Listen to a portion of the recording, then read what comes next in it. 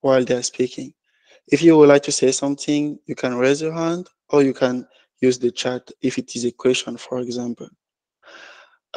This panel discussion will last 1 hour and a half, and at the end, we are going to discuss about the outcome of the quiz competition.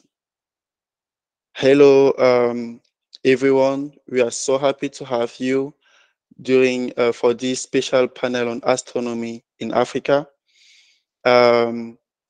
We have a lot of speakers coming from big institutions in astronomy. Welcome, Charles. Hello, Nikhita. Hello, Dr. Emeka.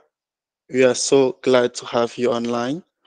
One of the speakers could not join us today because of health issue, but we are going to consider the recording starting now. Hi, everyone. Welcome to this special panel on astronomy on the topic Space and Astronomy as a building block for STEAM for the next generation. We are so glad to have the support of Eureka Geo, who is the local host of this edition. This edition is being aligned with the ActinSpace competition, that is an international hackathon competition with the support of Aerospace Valley. We are also super glad to have the support of Space in Africa for the communication, Space Generation Advisory Council as the main partner for this special panel discussion and the quiz competition, including the skywashing that's happened yesterday. And we are so happy to also acknowledge the support of some important partners, such as AFAS and the Africa Astronomic Society, Africa Astronomy Society, that will be introduced later properly by Mr. Charles Takalana. OAD, that will be also properly introduced by Nikhita, and many others. Thank you very much for all your support, for your contribution, for supporting also the quiz competition with a lot of gifts and prizes. Now we are going to kick off the panel discussion. I would like to start this by giving 2 minutes to our speaker to introduce themselves, but at the same time, I would like them to respond to this question. What motivated you to do astronomy? So please, I would like to start with Nikhita. Can you introduce yourself in 2 minutes, and also let us know why you choose astronomy? Okay, good morning, everyone. Thanks so much for the opportunity to be here to talk to all of you. I'm really glad that I get to speak to you and share a bit about what I do, and I guess about why we have a passion for astronomy. Okay, so as Charles says, I'm Dr. Nikhita Madhanpall. I am from South Africa, and I work for the Office of Astronomy for Development. So what that office does is uses basic different sort of aspects of astronomy to try and impact development around the world. So it's a little bit hard to understand how one could do that, but for a basic example is to use something like astrotourism. Many countries, developing countries as well in the world, have access to very nice, beautiful dark skies, as I think some of you saw last night, hopefully. And we can use that to sort of impact socioeconomic developments by creating job opportunities. So that's the Office of Astronomy for Development. It's an office of the International Astronomical Union, and has been operating for about 11 years now, supporting hundreds of different astronomy for development projects around the world. The Hackathon program, which I'll talk about just now, is part of one of the initiatives of the Office of Astronomy for Development.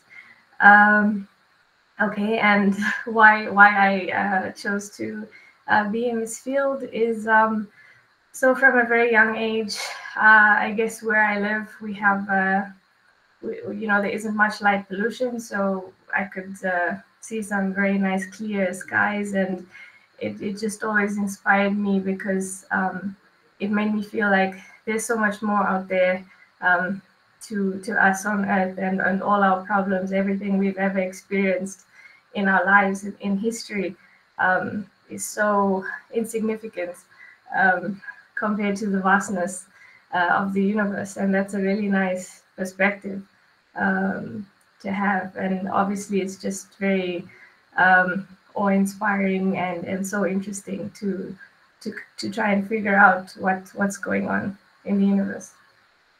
Thanks.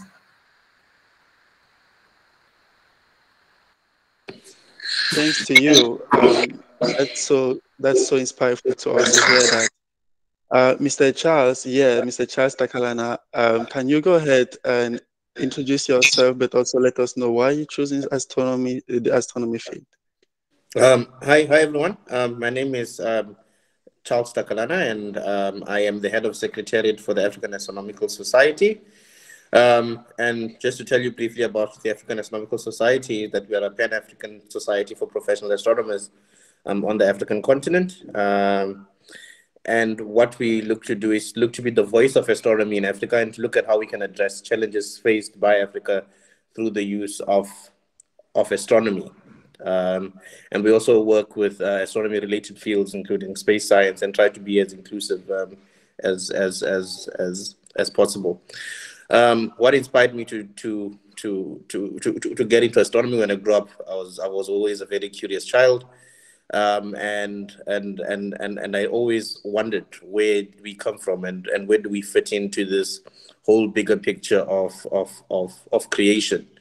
And so those are sort of things that made me start trying to find out exactly how things work, what makes the universe what it is, and as I learned more, I just always wanted to know even more, which is something that always really pushed me to say, okay, maybe I should really go into doing this thing that's astronomy and see exactly how far I can get. And even to this day, there's still more questions that I have, and I'm sure more questions that each and every one of us have, and we can all contribute to answering where we fit into this whole big picture of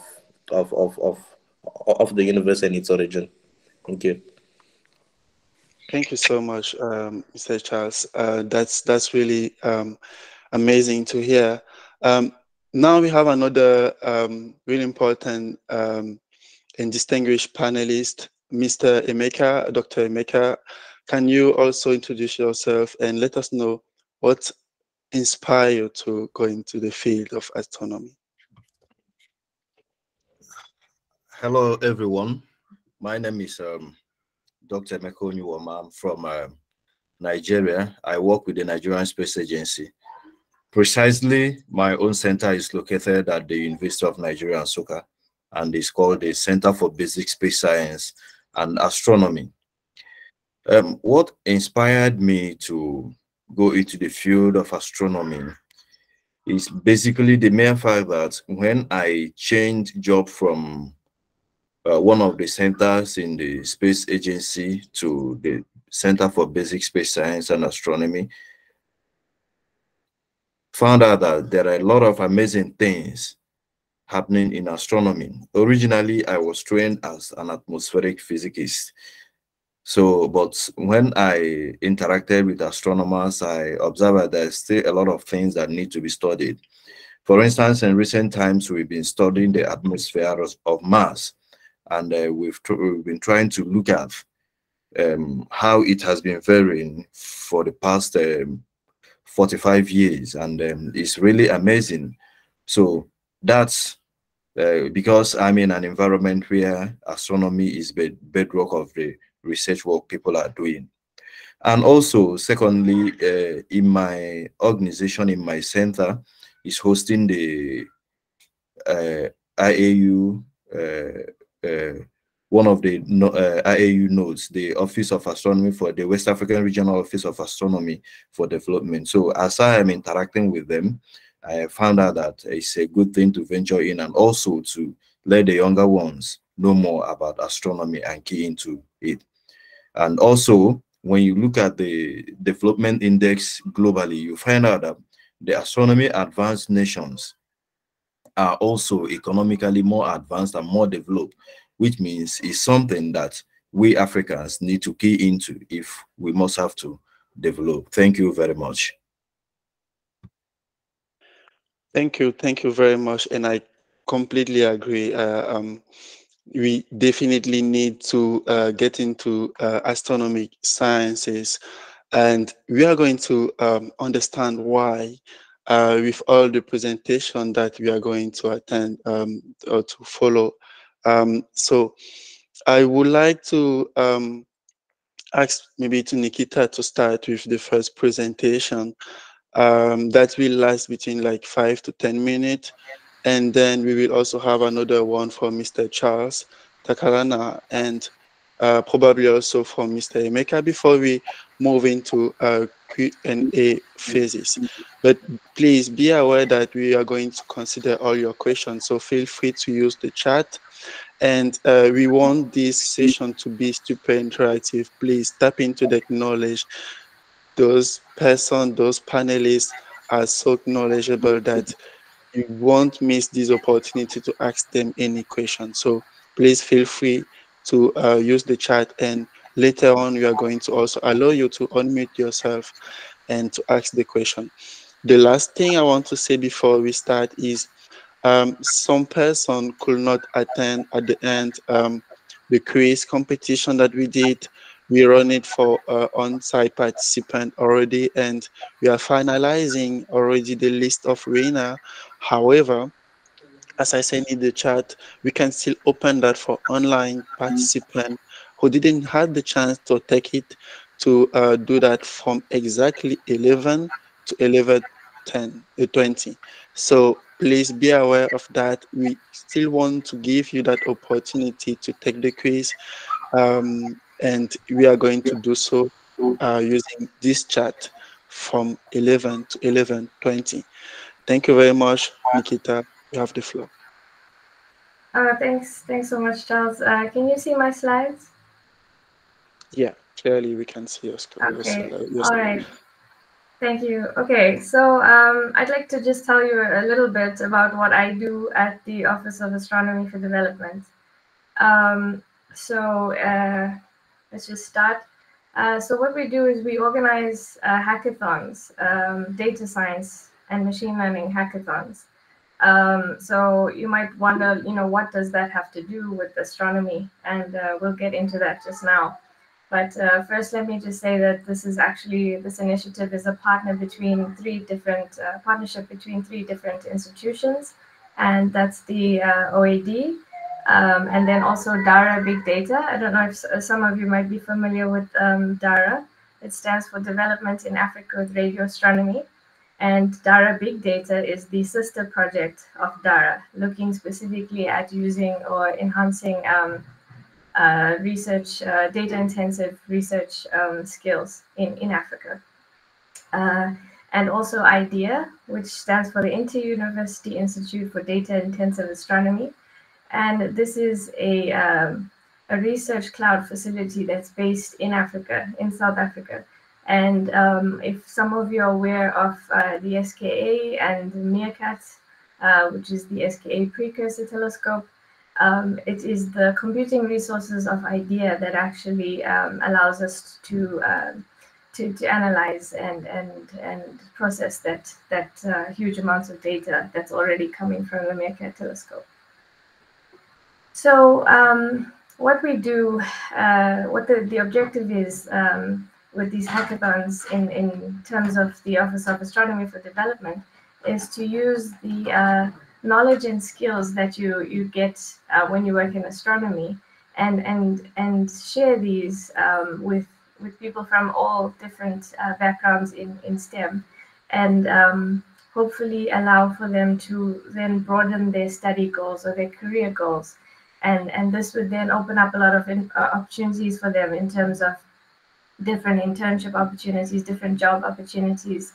Data science and machine learning is a very fast growing field, and there are currently more jobs than there are data scientists. And I think that's one of the few fields where you can say that. Yeah, so it's in high demand, and wherever you have data, you have data science and opportunities, whether that's in astronomy, other areas of academia, or even in industry, such as finances, in the health industry, even in law industries to analyze different documents. So there's a very wide range of applications for data science, and that's why we feel like providing exposure to these skills will really benefit those who are interested. Okay, so the goal of the hackathons we run, traditionally, I'm not sure if most of you have heard of hackathons, but and I guess this one, I mean, there's the one associated with the event we're talking about now.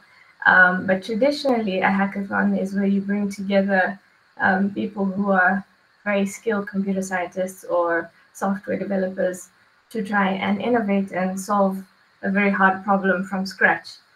And with the development hackathon that we run, it's a little bit different. So our goal is to provide exposure to just data science and machine learning techniques by having participants, giving them the opportunity to work with real data on a real world problem, and get like a hands-on exposure rather than just learning about it.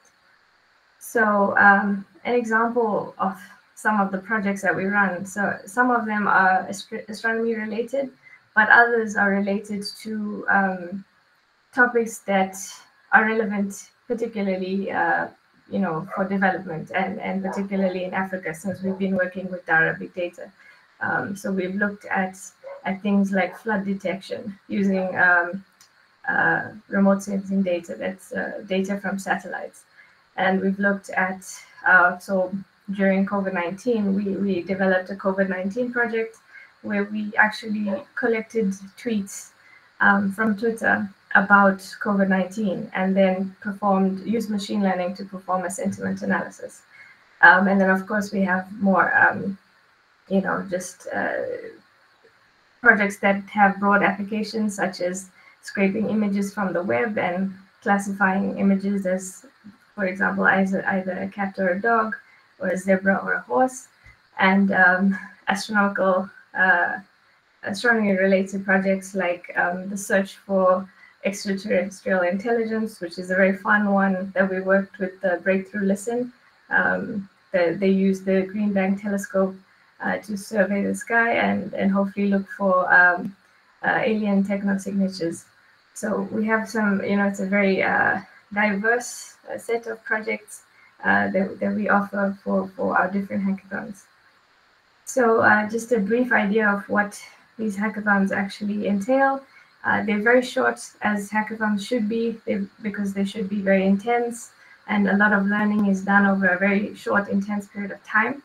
Although our hackathons, being development hackathons, are more, it's a more friendly, supportive environment where we have tutors that are available to assist participants. So they run over 2 to 3 days. They involve talks that are given by invited guests who are from either academia or industry, who talk about how they use data science and machine learning in their work, how they apply it in their work. So to give a perspective of how broad the applications are. And then we also encourage learning soft skills that are very critical, whether you're going to work in academia or in industry, which is things like teamwork, leadership, presentation skills, etc. And so far, since 2020, despite the pandemic, we have run hackathons in Zambia, and then as well as Ghana, Mozambique, Kenya, and Mauritius. We've also had 2 virtual hackathons, which were open to countries from anywhere in Africa. So it's just some pictures of some of our past hackathons. We had one in Mozambique, which was actually the first hackathon that was run in a language other than English. So this hackathon was run entirely in Portuguese. The tutorials for the projects were in Portuguese. and the speakers, all the talks as well. We had one in Kenya, Big Data Kenya last year, and at the Technical University of Kenya. We had in March this year, we had a all-women event for open to women from across Africa, because women are very underrepresented, not only in STEM, but as data science as well. I think it's globally, the number is about 20 to 30% of the field is made up of women. So we wanted to encourage more women, and we had a panel of really amazing African women data scientists. And then this was followed by a really interesting hackathon. And most recently, we had an event in Mauritius, Big Data Mauritius, in June this year. And you can see teams working together. The hackathons, you work in teams of 4 or 5, and we provide tutorials that, so you're not starting from scratch. There is some code to work with and guide you along with the tutors. Okay, so that's basically what I do and what these development hackathons are about. And now what we are doing is we are sharing all the resources that we've created for this project. And this will hopefully enable anyone around the world who would like to organize their own hackathon at their own school or their own university or in their community, at their institution. So we are making all these resources, such as the projects, the tutorials, the data, a list of what is required for a hackathon, guidelines on how to run a hackathon, and then training resources for tutors, so that if you're organizing a hackathon, you can find tutors, and resources to train them are already available, like training videos for that are relevant to each of the projects. And these are available currently at the Astronomy for Development website, Astro for Dev, and Organize Your Own Hackathon. But in a few weeks' time, we will actually be launching a new website called Hack for Dev. And Hack for Dev is actually a project, and the OAD, DARA Big Data, even AFAS that Charles will tell you about, are all partners of this project called Hackathons for Development. And so everything will be migrated there. So if you want to keep an eye on future hackathons or the resources that are available to learn about data science or to organize your own hackathon, please keep an eye out for that website that will be launched on the 6th of December. Thank you very much. Great, thank you very much for that presentation. It is really awesome to get to know a little bit more what you are doing, and that's really cool. I think a lot of person, me including, would like to be more involved actually. So Mr. Charles, please feel free to also start your presentation, and after that we are going to move to Dr. Emeka.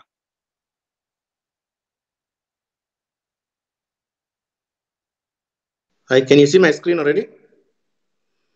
I think it's loading. Yeah, we can see your screen. Perfect. Okay. Hi, everyone. As was mentioned earlier, and my name is Dr. Charles Takalana. I'm from the African Astronomical Society, and I'm just going to talk to you about Astronomy in Africa, the existing platforms for astronomy research and development. So I'm just going to start really at the basics as to what astronomy is. I'm sure that some of you already have a good idea from the activities during the week.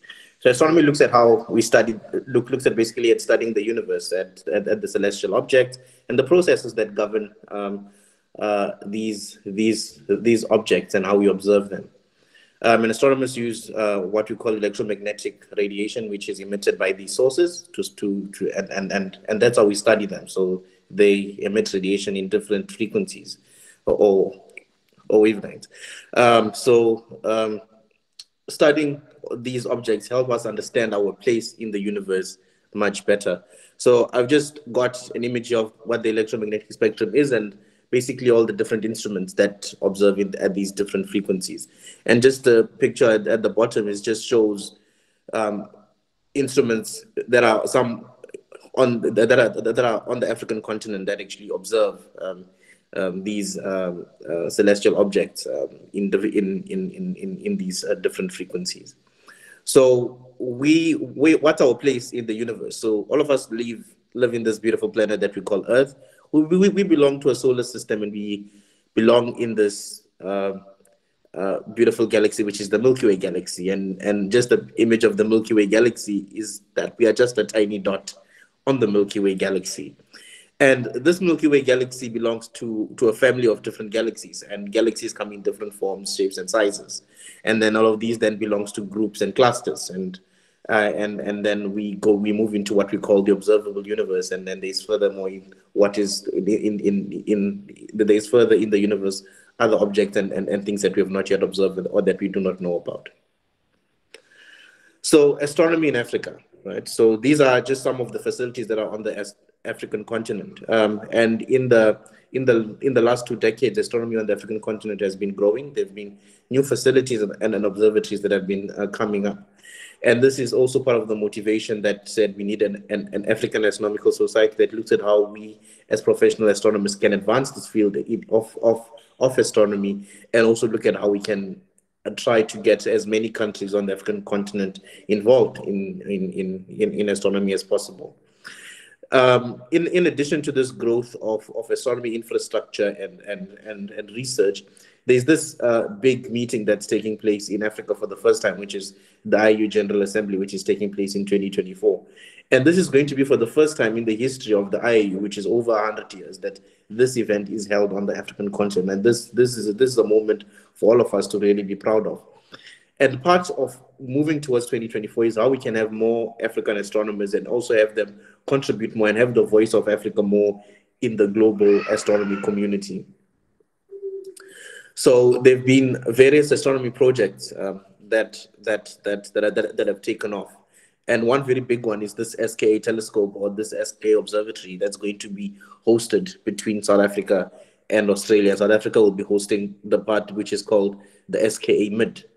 And in addition to this, when South Africa bid for this instrument, it's that it would be an African bid, which means that other countries would also benefit from this hosting of this big instrument in South Africa. And therefore, there are 9 partner countries, some of them which Nikhita also worked with in DARA. And there's a number of other institutions that are involved in this big project. So just where we are in terms of radio astronomy on the African continent, South Africa and Africa currently hosts what is the most powerful radio telescope in the world in its frequency range, which is the Meerkat telescope. And there are other instruments that are still under construction, and some of them are still in the planning stages. And this includes the HERA, which is the Hydrogen Epoch of Ionization Array, and the HIREX telescope, which looks to study the very early period of the universe. Part of the avian project, which I spoke about in the previous slide, which looks at having radio astronomy on the African continent. One of the radio antennas outside of South Africa has been launched already, and this is the Ghana radio dish, and it's already doing some observation.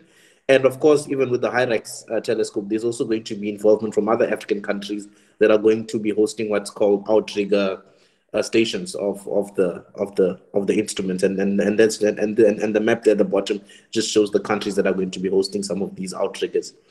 And many of you might have seen in recent months the beautiful picture of the center of the Milky Way, of the Milky Way galaxy, which was taken by the Event Horizon telescope. And this is just another instrument that has been developed, which is the Africa Millimeter Telescope, and it's going to be constructed in Namibia. This is an image that was taken by the Meerkat telescope. This is the most clearest image taken by a radio telescope of the center of our galaxy. And I think that this is something that as Africans we should really be proud of, and also also is a sign that we are a globally competitive astronomy and science community, and should be an inspiration to each one of us, including students and others coming up in the future. In astronomy, as I mentioned, we observe in multi-wavelength, in a whole range of wavelengths and frequencies. And some of these projects are all over the continent. There's the Archimedean Observatory, which is in Morocco, which also participated in the TRAPPIST observations, which discovered a planetary system which was never observed before. In South Africa, we host the largest optical telescope in the Southern Hemisphere, which is the Southern African Large Telescope. Ethiopia, Egypt, Algeria, Burkina Faso also host and are developing their own observatories as well, and institutions in the African continent, both in the north and the south, are participating in what's called the KM3Net observatory. And of course, there's the gamma ray community as well, which includes the Fermi-led community, which participates in or where Africa participates through the SA Gamma Consortium, and also Namibia hosts the most powerful Cherenkov telescope in the world currently until the CTA is completed. So I'm just going to look at careers in astronomy, and this is a picture from the two conferences of the African Astronomical Society that we had in person or in hybrid. And there are people that do a whole range of different things. There are professional astronomers that actually study and observe, or some of them are even theorists. We got our students, we've got government officials, we've got key stakeholders, and we have amateur astronomers. So there's a place for everyone in astronomy. Sorry. Right, so studies and careers, study and a career in astronomy. So of course in school you'll need to study mathematics or physical sciences, and going into university you'd have to look at getting your bachelor's degree in science, studying particularly mathematics or physics. And of course astronomy is also open to engineers and computer scientists, which are very important people that actually make the observations possible. And in your postgraduate study, you look at getting an honors MSc, and to become a professional astronomer, finally, you'd have to get your PhD. I've just put here a list of institutions that across the African continent that in one way or another contribute to having a stream that can come into astronomy. And of course, you can study a BSc in physics and mathematics at any institution, and then look at furthering some of your studies as well. At the bottom here, I just have some of the institutions that also provide scholarships and opportunities for students on the African continent to come into astronomy and space related fields. These are some of the two projects that are also taking place, or that are currently running on the continent. The first one is AFIPS, which is the African Initiative for Planetary and Space Sciences. This looks basically at a sustainable scientific and higher education strategy for developing planetary and space science in Africa. There is also the Pan-African Planetary Space Science Network, which provides scholarship for African nationals to study astronomy, astrophysics, space, and planetary sciences. So I'm just going to now go quickly to the organization that I represent, which is the African Astronomical Society. As I mentioned, we are a Pan-African Society for Astronomers. We are governed by a constitution, and our members are the highest reporting body of the institution.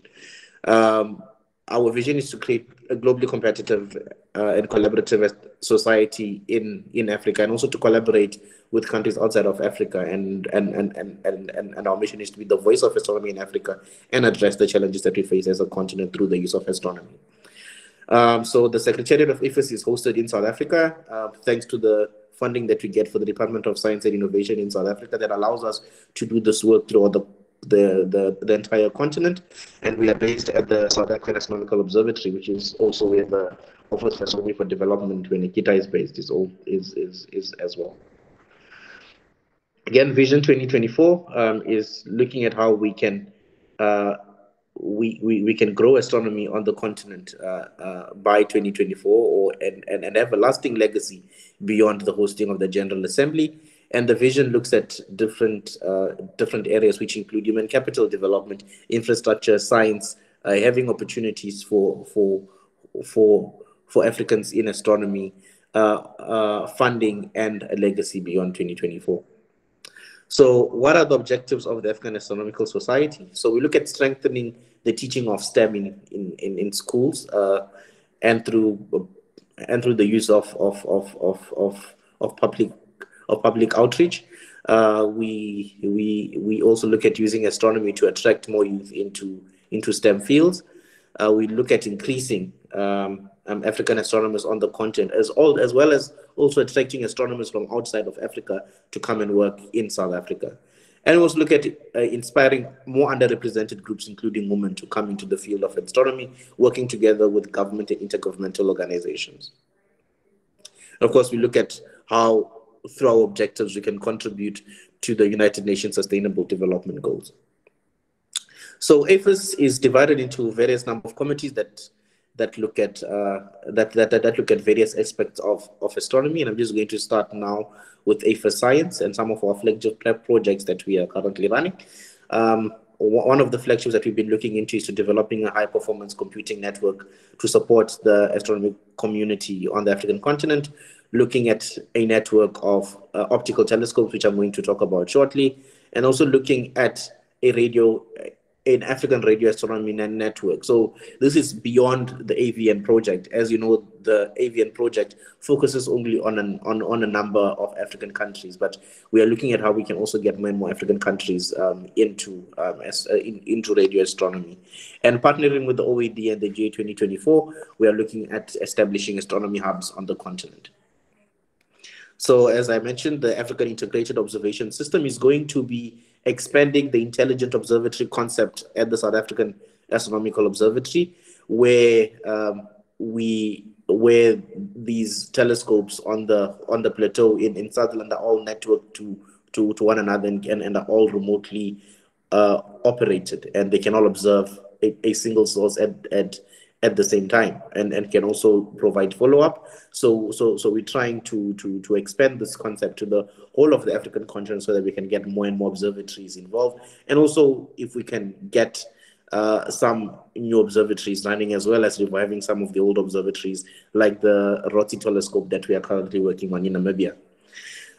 So what are the aims of this African Integrated Observation System? Is to develop collaborations within Africa and globally in transient astronomy and time domain studies. Is to motivate and support the development of new facilities in other African countries, and to support human capital development programs on the continent. We also run some funding projects as well that looks at advancing early career astronomers in astronomy, and one of this is the SEED research grant, which supports MSc, PhD, and postdoctoral fellows in their studies. And what we do is that we provide a grant that you can use towards your research. We also have the MSc and PhD prize that's awarded to MSc and PhD students that have submitted their PhD thesis and have been seen to have a significant impact in the field. We are developing what's the AFAS portal, and this is going to take stock of all the publications that have been published by African astronomers. And this is something that we're looking to launch next year. So all of you can just look out for that. And this is also part of the portal and the things that you'll be able to do to find information as to where you can get opportunities, the various institutions on the continent and projects and other information on astronomy.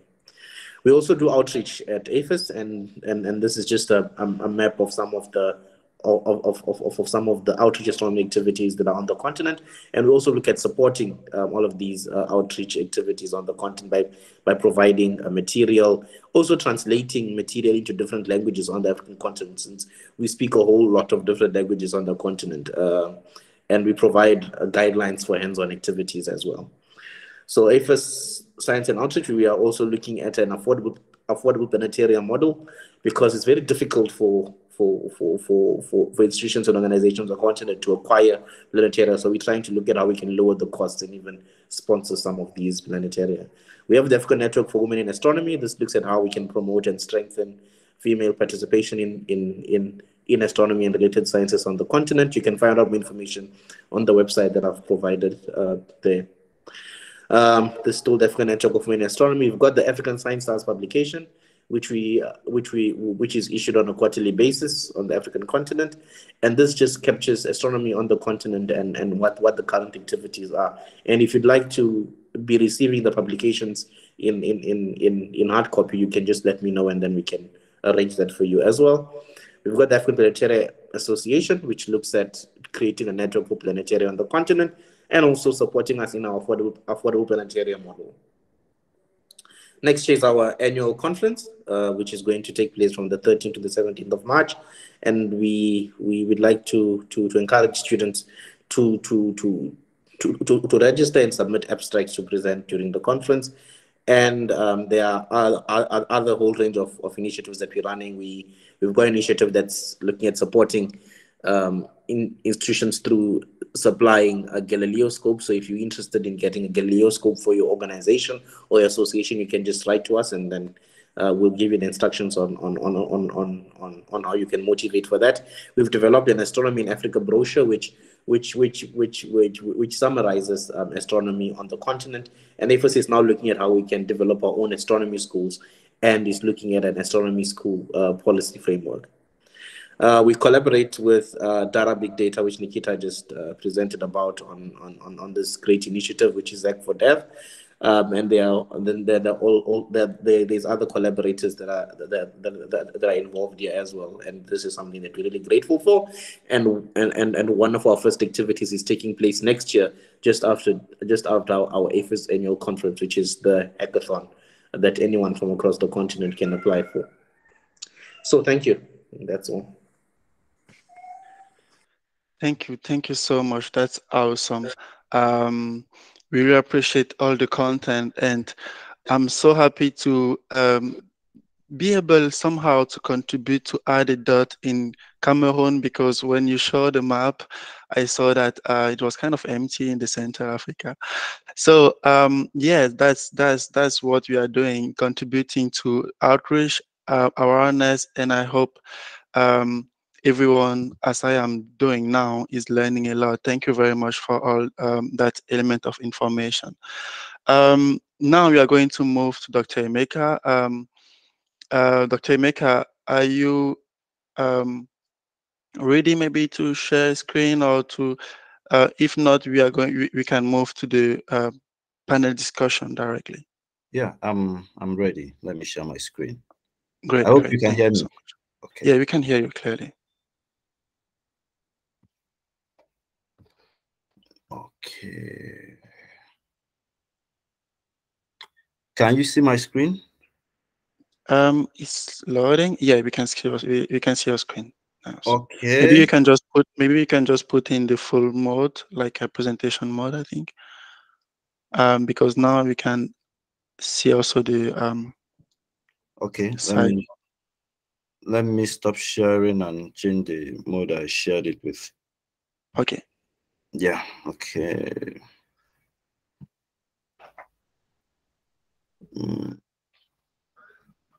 Let me see. Okay, let me put it in.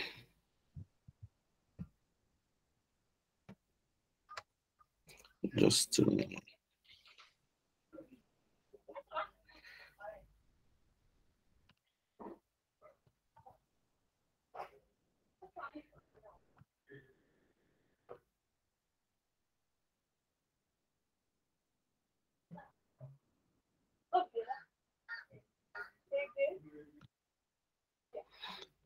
Is it better now? Still not, but I hope maybe you can go like that, I think. Okay. But no, it's still not in the presentation mode. I don't know why, because I can see that you click on. Maybe it's depend on the tab that you shared. So you can share the tabs in the full mode. I've done that. I've put it in the presentation mode already. So Okay. Anyway, I think we can go like that. That's perfect. Okay, so thank you everyone. My name is Dr. Emeka, like I introduced earlier on, and Charles has touched a bit about career, though in this presentation I will quickly run through how to make some career choices when it comes to space science and generally. So I hope that the audience in this meeting will benefit from my presentation. And also by way of maybe adding more information, Charles put up Obafemi Awolowo University as where they do astronomy in Nigeria, unless they started it newly, but there are a couple of other universities like University of Nigeria, Nsukka, where they've been doing astronomy for the past 30 years, and other universities, Federal University of Technologies, and a host of a lot of them that are participating in the PAPSIM project. Okay, so we are going to look at understanding career planning, exposure to various career options, and guides to effective and meaningful career choices. Okay, here is just a rundown of the presentation. This is normally the talk I give to students who are still in search of careers. So I hope the right audience are here. Okay, so career is an occupation undertaken for a significant period of a person's life with opportunities for progress, and it involves a lot of decisions and processes of development. So it is not something that you jump into accidentally. It's something that you plan for and work towards it. And also, the plan is such that it guides a person, so it has to be preserved. So you have to set out the goals and you have to understand where you are heading to, basically. In most cases, a lot of students find it difficult to choose a career at some point in their life. Either they are considering the employability or they are considering the environment where they are found in, but then we run through and you see some of the things that we should guide someone to choose a career he or she will be proud of in life. Now, there are 1,001 career options, and some people are accountants, some are chemists, some are computer analysts, economists, educationists, engineers, medical physicians, physicists, space scientists, and a whole lot of them. Now, when you come to space sciences, you have Dr. Emeka?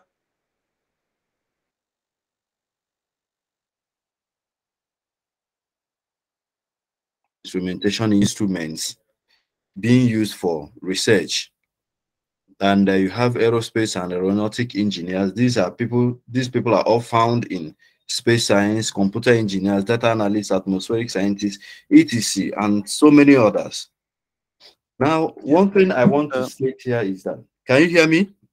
Yeah, we can hear you clearly. Sorry, sorry to interrupt you. I'm very sorry for that. It's just that we can just see the first slide since then. I don't know if you are moving the slide since then or I'm not. moving the slides. I don't know what Oh really happened. no, we can just see like the first But, slide since then. but you can hear me. We can hear you. Yeah, we can hear you clearly. Maybe I can share the slide after the presentation. All right, perfect. Yeah. Nice, thank you. Or let me stop and reshare. Let me stop and reshare and see, maybe it's network that stopped the whole thing. Just a minute. Okay. I hope it will go this time. Yeah, hopefully.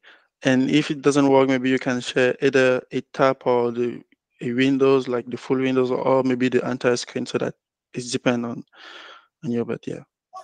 Yeah. Can you see the screen at this point? Yeah. You can see the screen. Yeah. Choosing a career. Yeah, choosing a career. Okay, so it may be the network. Let me go back a bit. Okay, I've talked about what career is all about. and the career options. Can you see the screen? You can see the screen, but only the slide choosing your career. So as I assume that you went back, I think we Okay, don't see exactly. just give me a minute. Let me do something on my slide and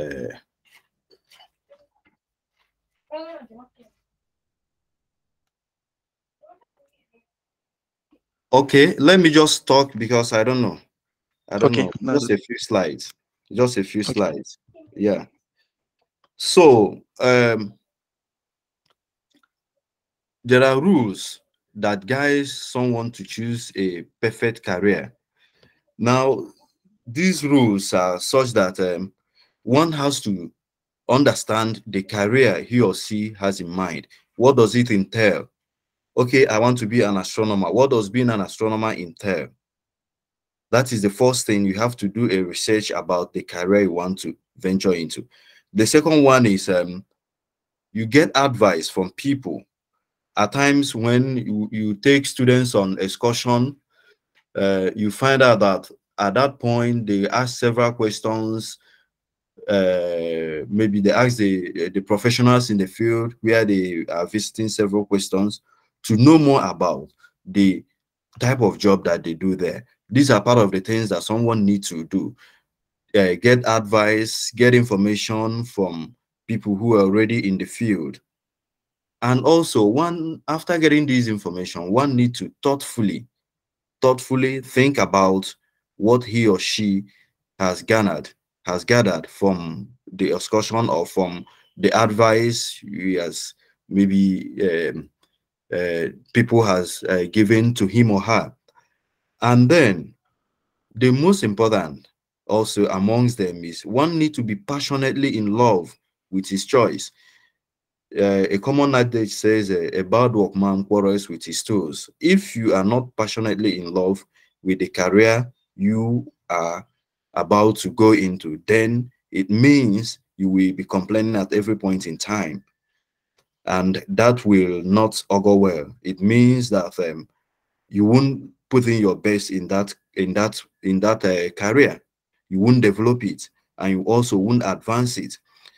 Then the sixth one is that one need to develop it and make it meaningful. How do you develop a career and make it meaningful? By working towards the things that will make you achieve those objectives. For instance, Charles talked about students doing sciences, chemistry, physics, and all the rest of them. If you must be an astronomer, for instance, or a physicist, there are some subjects you must have to do while you are still at the high school. Chemistry, physics, mathematics, they are there, they are essential. So one must have to work towards developing it, doing something meaningful. Or at the postgraduate level, you want to be an astronomer or a space scientist, and you want to be you want to do the core research. You must have a background knowledge, and which implies that at your undergraduate you must have done courses like chemistry, physics, mathematics, biology for those who want to be astrobiologists and what have you. And then also, one don't need to be afraid. Oftentimes, when you encounter some students, they will tell you, oh, I don't want to do science because of physics. I don't want to do science because of mathematics. And a lot of, when you also encounter maybe some medical students, they will tell you, I'm just reading for physics and mathematics to pass so that I will go to the next level. So one thing basic is that one need not to be afraid of a career he or she wants to choose. You just open up your mind and then brace up to take the challenges. Then there are certain factors one need to consider while choosing career. One, the career you are choosing must match your values. Your choice should be able to survive in a fast economy. The economy of the world is always changing. So while choosing a career, consider a career that you can easily switch into another job opportunity. For instance, most astronomers, if they are not working in an observatory, some of them are good data analyst, data scientist. So it means that they can fit in either here or there. And then also careers should be realistic.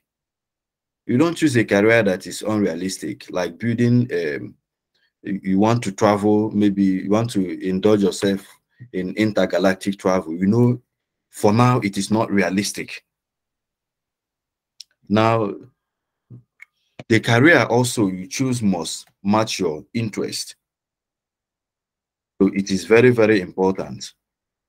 And then one should also have the requisite skills. You don't jump into something you cannot do.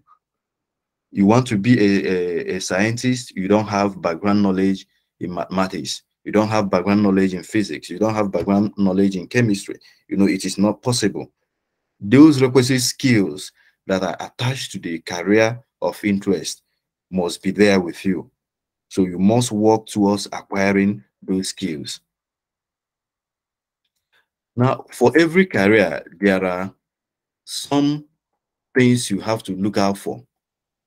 Now, physical requirements. There are physical requirements for every career choice. Not everybody has the physical requirements to do all types of jobs. So we have to look at the physical requirements and then the geographical requirements.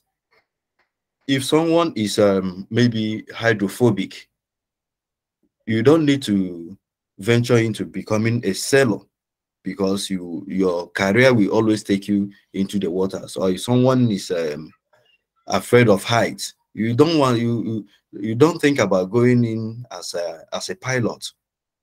You also look at the stress level. What is the stress level? Some human beings cannot take, we human beings don't take stress at the same level. Some people take longer stress. Some people can stand for a very long time. Some people can sit down for a very long time. Some people cannot sit down for a very long time. So these are some of the things one needs to consider in choosing a career. Not that Mr. John is in this career, I want to jump in. There are certain things that Mr. John is enduring in that career. Try and understand what that person or the professionals are enduring to see if you can also endure. Can you sit all night maybe to crack a code? If, for instance, you want to be an astronomer, can you sit all night maybe to read long volume of papers? You know, I'm just giving instances. So these are some of the things one need to consider while choosing a career. And then the income requirement. For instance, if you want to be a millionaire, there are certain jobs you cannot take. That's just the obvious truth. If you want to be a millionaire, you don't need to work for government. You need to be in a private sector. So if you want to be an astronomer, you have to zero up your mind that, one, I'm not going to be the top richest people in the world. It's not possible. At least in the interim, you have to go into business. So what are the income requirements? So you have to get know all these things. And then opportunities and benefits attached therein. So there are opportunities, there are benefits. Most often, astronomers who are maybe basically in observational astronomy move from one place to the other. Maybe from your present location, you go to an observatory to observe, and maybe move from one place to the other, go to conferences and all the rest of them. And then they also, you look at the expected sociability level. What class of people are you going to mingle with? So these are some of the things you consider. So in conclusion, at this point, we normally ask the students to stop everything they are doing and maybe close their eyes and picture into the future to think about what they see themselves, how they see themselves in the near future, 3 to 10 years. And then at this point also, we ask them, what you are doing presently, is it in line with what you want to be in future? Now, if what someone is doing at the moment does not prepare him or her, or will not prepare him or her to achieve the dream he or she has in the near future, it means one is not in the right career, or one is not in the right direction. So at this point, the students will now advise themselves on maybe whether they are there or not, and then maybe do everything. I think I conclude my presentation by saying that the career you choose now, nurture and develop, will always prepare you to the future you dream today. It is never too late to start thinking about the future. Choose your career wisely, own it, and it is yours tomorrow. Thank you, and I'm sorry that you couldn't see the slide, but I'd be willing to share it. Thank you. Thank you very much. That's really inspireful, and yeah. So I hope people note that down. But I'm also super happy because this is being recorded, so at least people can watch it again and again. And yeah. So thank you very much for all those presentations. I was asking to the on-site I will say team, and saying that I want to acknowledge the effort and contribution of Monique Lagoud from Eureka Geo, the CEO of Eureka Geo, running the ActinSpace Hackathon on site, but also Aurélien Bono, who is the main point of contact, making the link between the online and the on-site participants. So I hope everything is running smoothly on site, and it would have been nice to have a visual on the on-site participant too. However, let's move forward and discuss a little bit about some of the points that you mentioned during your presentation, and that need to be kind of further developed. Before I jump into that, I saw one question into the chat that I would like to take. Brian asks, please, how do astronomers locate far star in the night sky precisely? So if any of you would like to answer to this question, please feel free to jump in.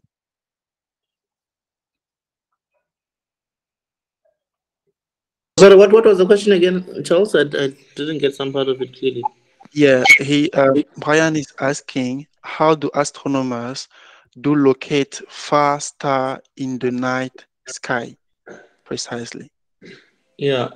So normally we would know where the star is relative to our location of observation, and therefore we'll be able to then track it. I hope that, and this, if it's a known star, but then of course there are known and then there are unknown stars, and then some of these which are unknown, we normally just find as we're observing or drifting through the sky. Nice. Yeah, feel I free can to just add, please. add to that by, yeah, so just as how you would locate something on Earth with like a latitude and longitude, relative to the equator of the Earth. Similarly, with space, we have a celestial equator. It's not the same as it's not the same angle as the Earth equator, but there's a celestial equator, and we use something called right ascension and declination, so RA and dec. And RA is basically like longitude, and declination is like gives us the latitude on the sky. So each point has a specific, just like how on Earth each place on Earth will have a specific geo location with latitude and longitude. Similarly, on the night sky, we have each object will have its own particular right ascension and declination. So if you want to program a telescope to look in a certain place, you can enter the right ascension and declination, and it will go there. Or similarly, if you alternatively, if you find the source and it's interesting, then you note down its right ascension and declination, and then you know where it is. Amazing. I think that answer properly to the question.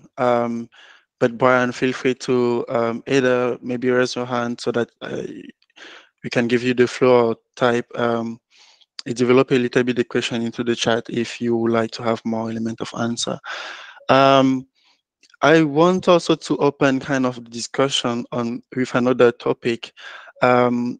Emeka talked about the passion of the field and being able to love what you are doing, not just following other person. And one thing I know that is kind of really related to astronomy is the condition of life in on I would say on another planet, potential planet, or Earth-like planet. So one question I want to ask to all the panelists is, what conditions are necessary for life, for example, and how is it related to astronomy? Okay. For life to exist, I will answer from the point of view of a physicist, not a biologist. I have some of my colleagues who are in astrobiology who have been doing some studies on life in other planets like Mars. Okay, so from the point of view of an atmospheric scientist, first of all, for life to exist in every environment, there must be oxygen, for instance. And also, the atmosphere must be conducive. For instance, drawing from the research we are just concluding on the atmosphere of Mars with regards to the opacity of Mars, we found out that the atmosphere of Mars has a lot of dust. And by implication, it means one, if you are on the surface of Mars, you need to cover your nose, your nostrils. So for you to survive on Mars. And also it means that the synthetically available solar radiation, which helps in plant growth, may not be in a very great abundance on Mars because of the opacity of Mars. So the atmosphere is a bit covered with dust. And then also, if you are looking at Mars, for instance, maybe missions to Mars and all the rest of them, you have to look at, if you must have to put up solar panels on Mars, maybe certain places may not be very conducive for it. So for life to exist the way it is on Earth, for us to adapt to other planets the way it is, the way we are adapting on Earth, it implies that the conditions available on Earth must also be the same on the surface of Mars, on surface of any other planet. Be that as it may,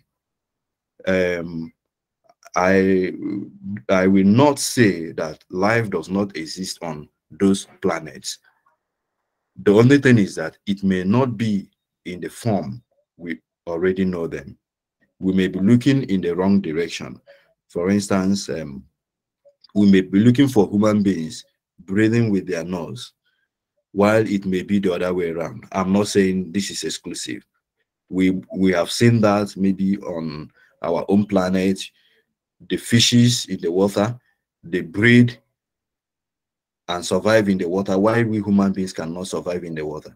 And some other animals, the amphibians, can live both on land and on water. So it is also possible that there are species of being in these other planets that are all surviving there, that have their own adaptation strategy, which is quite different from the way we are surviving here. But the key thing is that for us to survive on the surface of any other planet, it means that the conditions on Earth must also be replicated on those planets.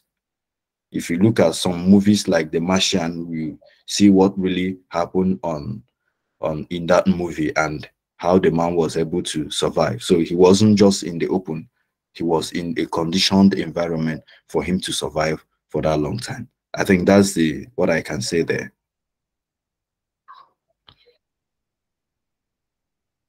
Okay, thank you very much. I think that's really clear, and whether it is from a physical environment point of view or biological, we can see the link. But now another question that can help also other person like me, for example, to also understand how they can contribute to all of these. So another question I would like to ask maybe to Nikhita or to Charles Takalana is, why should the talent of the continent care about astronomy? We understood already like why is it important, and what we can do as an astronomer during your presentation. But why is it important for Africa, basically?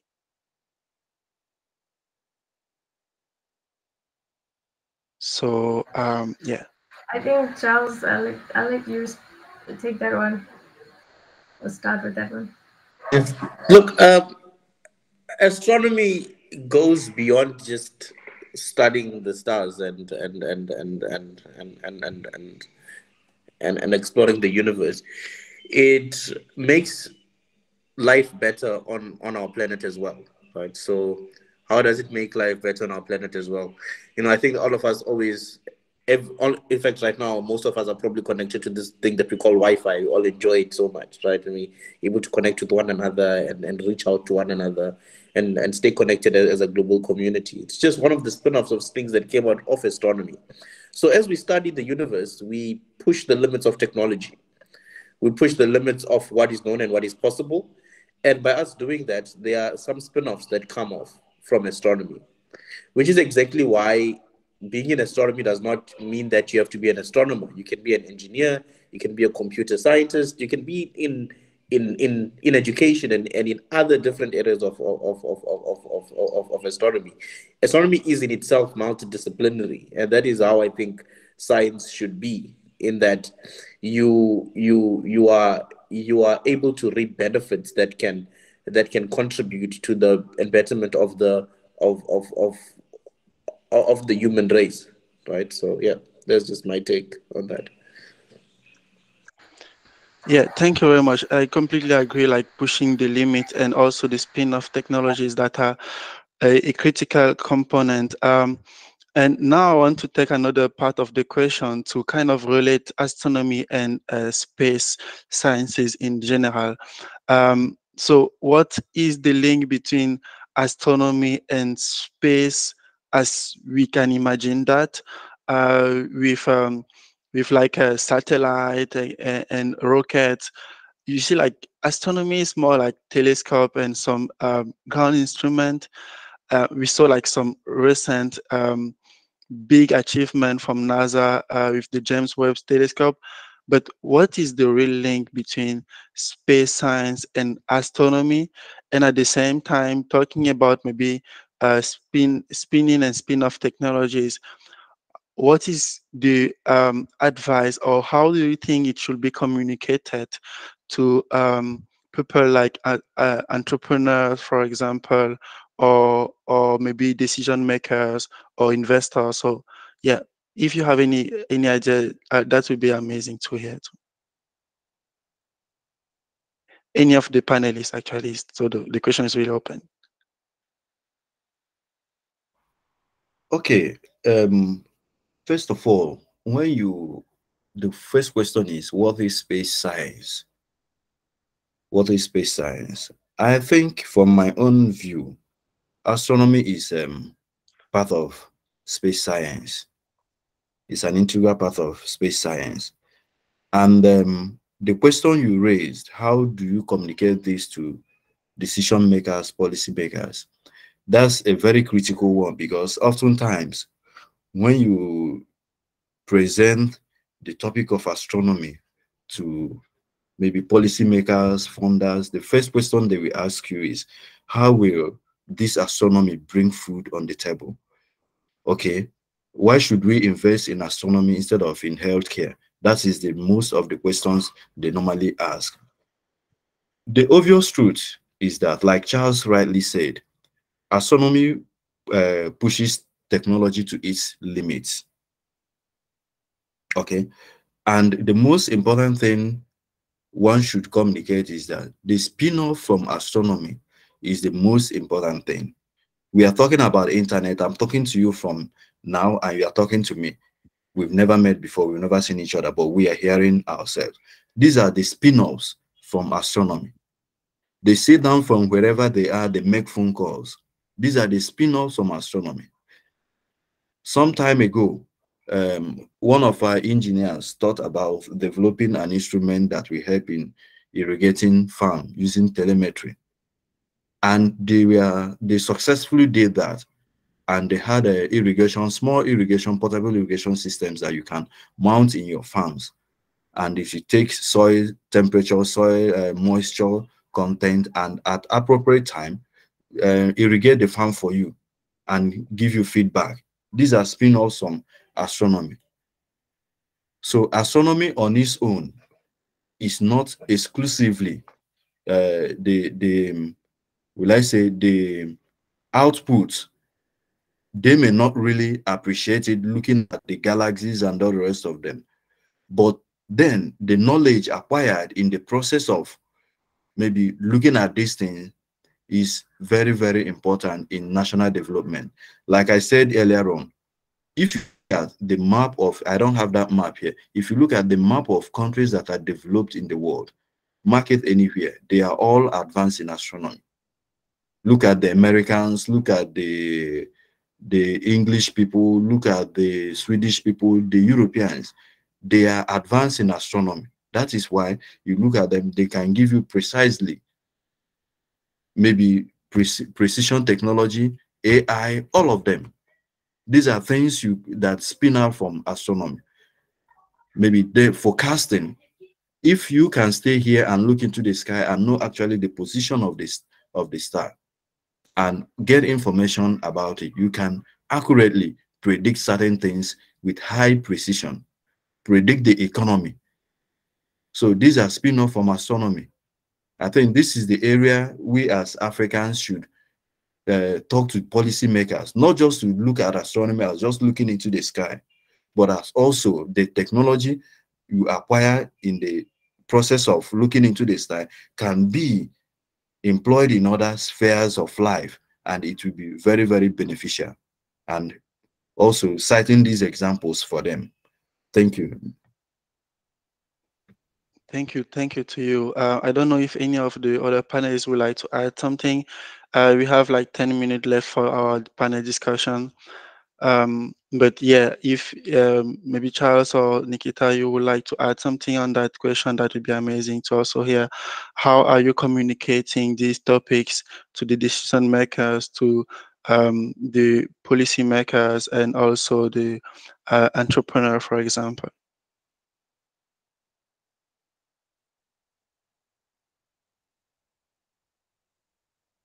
Yeah, so as the African Astronomical Society, from our side, what we do is that we try to involve as many stakeholders as positive as possible, because one way that we really look at it is that astronomy is a field where we sort of all need one another. We need one another within the field. We need others from outside the field, and all of that even goes into motivating for funding for us to do the astronomy, for us to make astronomy possible.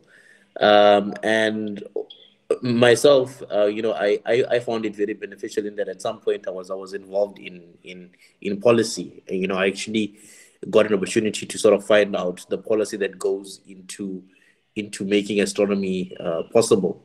And we found that it's very difficult to convince government and funders that what the benefits of astronomy are, especially in a continent like Africa, where the thing that mostly everyone is focused about is how we address poverty and hunger.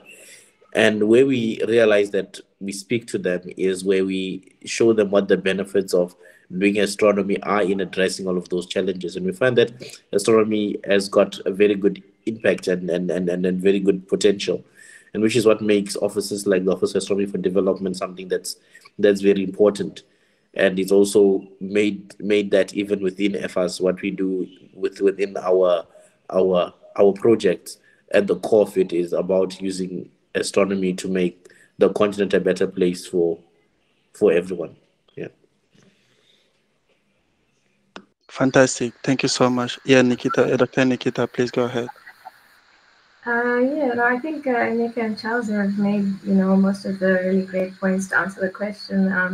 I just like to add that I think, astronomy has the potential to also just inspire many of the young minds to come into science and to come into STEM, and increase better the knowledge economy of Africa. Also, the skills that you obtain if you study as an astronomer, like data science that I spoke about, it's extremely transferable to other fields. So I or Charles, Emeka, as a trained astronomer, can also very easily work in other fields in industry, and contribute to other areas. Nice. Thank you so much. Before I end this panel discussion, I would like to give all of you, or each of you, the floor again to kind of let us know for you what are the next kind of I will say save the date that we need to keep, like next activities. Maybe you are hosting like hackathon, Charles, we saw on your presentation, for example, some upcoming activities and some PhD opportunities. So just briefly reminding us what are a few things we need to keep in mind in the upcoming, I will say, days, so that even in the report or in the email that we are going to send, we can still integrate that as an opportunity to contribute to astronomy while working with you. And at the same time, you can give a last recommendation to anyone who will watch this recording afterward to know how to get in touch with you and how to know more about what you are doing. So I will start maybe by Dr. Nikhita and then Dr. Charles and Dr. Emeka. Yeah. Thank you, Charles. Okay, so in terms of upcoming events, I will mention the one that Charles mentioned, which because hackathons is what I work on. So yes, that's the first ever AFAS Data Science Hackathon, which will be held in March next year. Applications are already open. I think maybe Charles, you can put the link in the chat. Applications are open for attending not only the FS conference, but the hackathon as well. You don't have to attend both. You can apply to attend either one, and motivate for why you would like to attend. If you it's open to undergraduates and postgraduates from any science fields who would like to know more about data science and machine learning. The only requirement is that you must have some experience with programming, and particularly Python programming. So even if you do sort of a short, there are many courses online that offer free courses for introduction to Python programming. Python programming is extremely useful in not only astronomy, but many other fields, and certainly in data science and machine learning. So yes, if you'd like to apply for that, the applications are open.